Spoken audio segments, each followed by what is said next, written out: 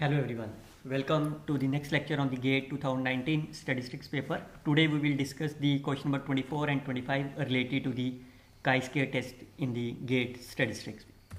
Firstly, look about that, what are those questions are there. This is question number 24, in which we have to find the degree of freedom of the test statistics. Later on, question number 28 is again related to this chi-square distribution, and we have to find the probability whether it's a greater than, less than are there. So this is the question number 24 and 25 which we are covered in this target series are there. After that we will discuss about here. So let's see how you can solve these two questions. Now here this is a question of the 1 mark, so it means you need to cover this question within a 1 minute. How you can solve that? All of us know that how you can define the degree of freedom. This is nothing but my n minus 1. That's a simple rule, all of you know that. Now what is the twist behind this question? So what is the n of that? Look at that, a random sample of size, this is a random sample of size, how many size are there? 100, is classified into the 10 class subinterval. This is the 1 class, this is 2nd class and so on. So n is my 10. So degree of freedom will be my here. Now is there any other thing is that you have to test whether they are come from the normal distribution with unknown mean and unknown variance. Now it means you have to subtract something which are unknown. So how many parameters are unknown in this question? One is the mean and other is the variance. So it means there are the two unknown parameters. So you have to subtract, this is a normal degree of freedom minus the unknown parameter. So what is the right answer of this is 7. So right answer of this is my 7 is there.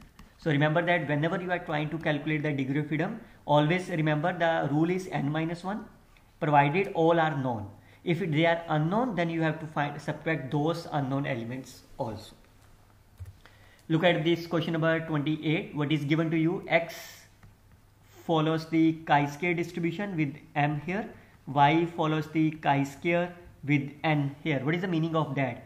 What is the meaning of this? What is the mean of this x? This is nothing but my degree of freedom. You can see that degree of freedom of the x is my m, and variance is nothing but my twice of the m. Similarly, what is the mean of the y is n, variance of the y is my 2n, and here.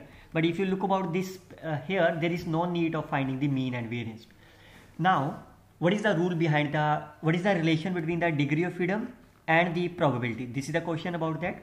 So a very simple rule is that whenever degree of freedom is, which one is the degree of freedom is greater than, probability of that variable is greater than of the other. That's a simple rule.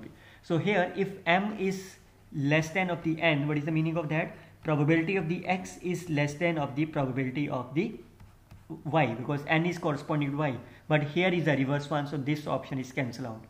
M is greater than n, so the probability of the x over the same parameter a is greater than of this is the right option.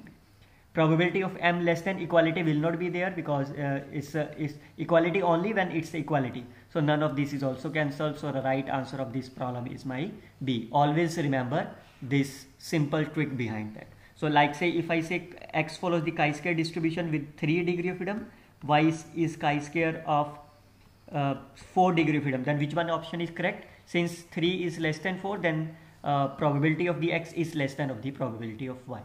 So this is the simple rule behind this chi-square distribution. We will look about the next questions on the MLE estimators, Markov chain, least square and other in our next class. Till then, best of luck students. Happy learning.